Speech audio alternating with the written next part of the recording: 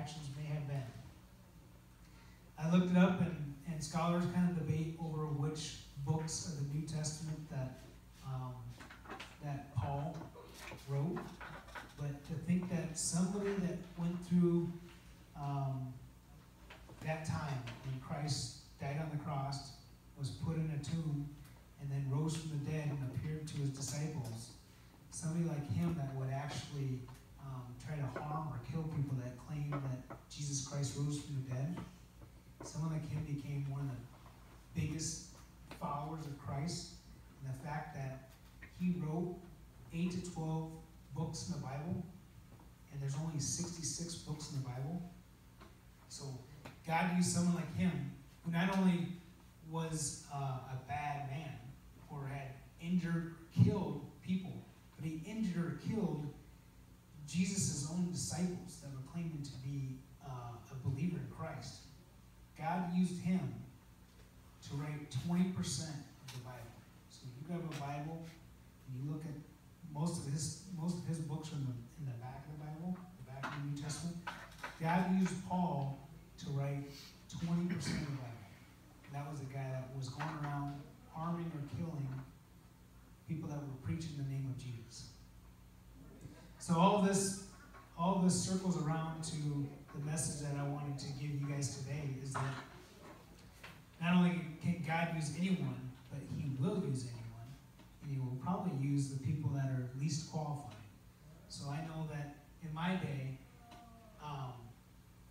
those that were here in January and were here to hear my testimony, my day and my story does not lead up to the conclusion where you think I would be in a youth church talking to the youth of today about the gospel.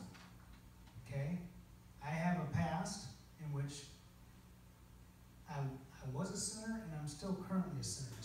I struggle with sin. I think everybody does. I have a past that involves drug use. I have a past that involves doing a lot of things that you probably shouldn't do at my age. A lot of the stuff that I dealt with was between age 14 and 18, which is very young. But my past did not lead to the fact that you think that I would end up being a state trooper. You wouldn't think that God would use me to go out there and enforce the laws. And then God used me to become a sergeant on the highway patrol. So now not only am I a cop, but I'm leading other cops that are out working the street now. So now I'm leading a group of 12 men and women in law enforcement, and trying to teach them how to do the job and do it with ethics, and do it with moral code, and to serve the people of this community the way that they need to be served, and to protect people in our community. And then to come here and use some of for God to use me to come here and speak to Falls Youth. So it's all circling back to the point that still to this day I question whether there isn't maybe a more qualified person to come and speak to Falls Youth.